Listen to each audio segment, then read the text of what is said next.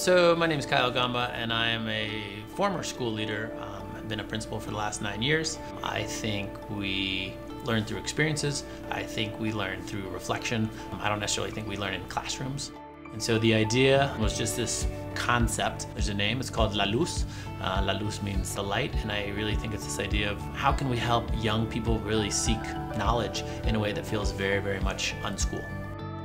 The diversity that we have within the iterative space really did push myself as a white male from privilege to absolutely consider a lot of social constraints and a lot of things that I think of, but I probably don't always think of. Absolutely give credit to the fact that because it was a diverse group, my idea for La Luz is much better because people really pushed the idea forward. I think that is absolutely the purpose of ideating or iteration. I would not come in with expectations per se, but I would come in knowing that you are going to be a different person upon completing the residency.